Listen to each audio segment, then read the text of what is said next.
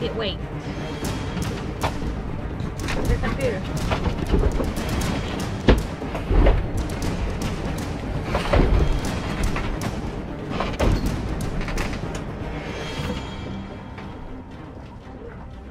Good thing we're in a no wait zone.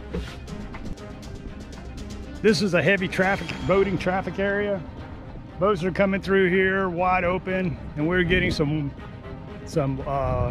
wakes that are rocking our boat like you wouldn't believe.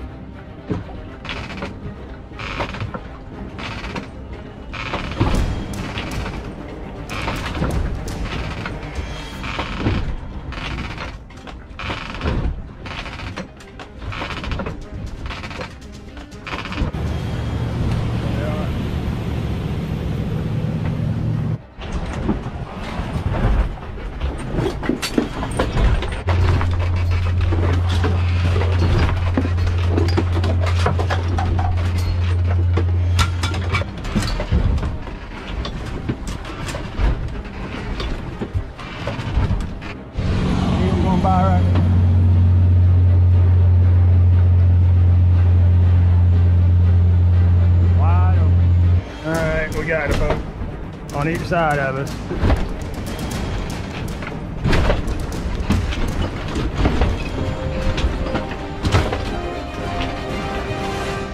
Thanks, guys.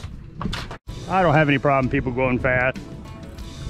I know most of them don't know what it does to our vessels. Be a little courteous for other boaters. Hey, I wanted to share something with you. It's a boat hack. What do you call it? Life hack? Right there, I got this. I made dinner. It's a life hack for cruising on the boat. So what we're gonna do, we're gonna put a beam bridle on. We're actually gonna run our bridle onto the beam of the boat, and we're going to turn this entire boat so that when the traffic is coming through here, that we're actually gonna catch the waves on the bow or off the stern and not get this rolling motion. So hold on, I'm gonna show you how to set that up. I'm gonna take one of my dock lines. This is a short one, probably 20 feet. I'm gonna take off this bridle from this side. I'm gonna slide it through like this, put my tag in through, and it's gonna be tied up like that. Then I'm gonna put it back on the cleats with a little bit of slack in it. Now we're going to do the same thing on the starboard side, but this one has all the tension on it here. Taking the one off the starboard side, same setup. This dock line that I have here is 30 feet. And you're going to set this up depending on how your boat is. If you got a 60-foot boat, put a 60-foot dock line on it. Now I'm going to take this dock line and run it all the way to the stern of my boat. All right, I want you to see how the boat turns when I tighten up on this beam bridle. Let's get this thing going.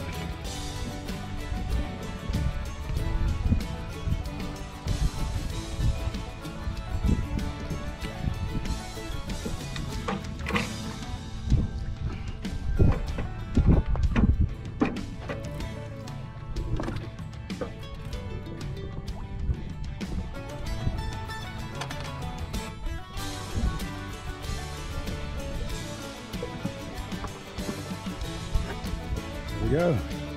Just spun 90 degrees.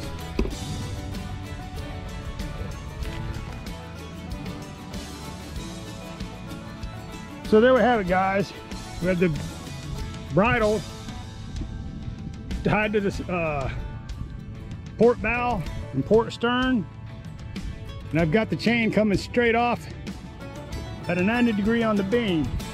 Now the cool thing about this setup is you can adjust it. You can put out 5 feet in the front and have it come at a quarter beam and twist the boat just a quarter of the turn.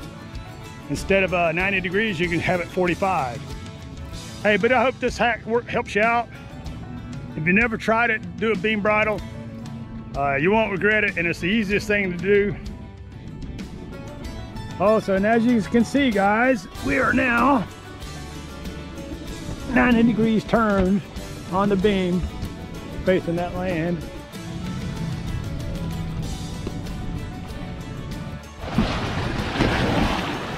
So this is after a boat had just went by.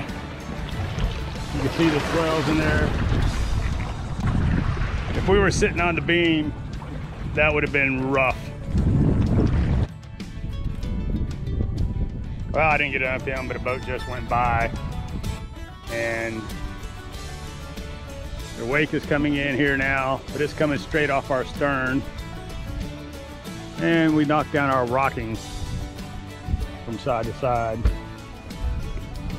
Wanted to share with you. If you look, if you can see it, everybody's pointed that way due to the current.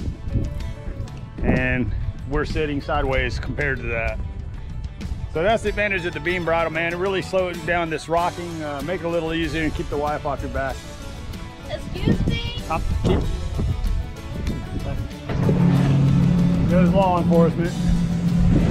Here's another boat.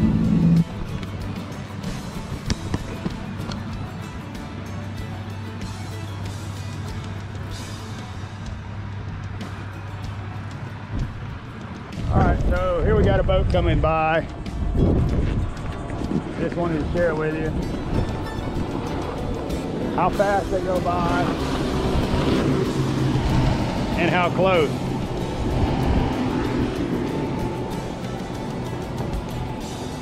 So if we were sitting on a regular bridle right off the bow, this would rock us from side to side enough to start moving stuff on inside around. And there we go. Let's keep our rocking to a minimal. Hey, if you haven't seen our video on our canopy, how to beat the summer heat, they drop the temperature in the boat by 10 degrees. And you see who's hiding out in here, chilling out, cooling off. And yesterday it was 102, and today it's like in high 80s, so that's a lot better.